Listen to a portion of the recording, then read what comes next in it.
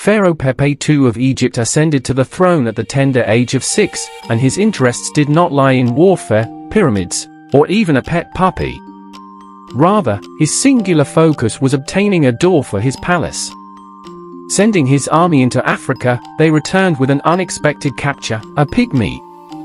Young Pepi was exhilarated, instructing his general to care for the pygmy meticulously, ensuring he didn't fall overboard while asleep, checking on him 10 times every night. However, Pepi's persistent concern was flies.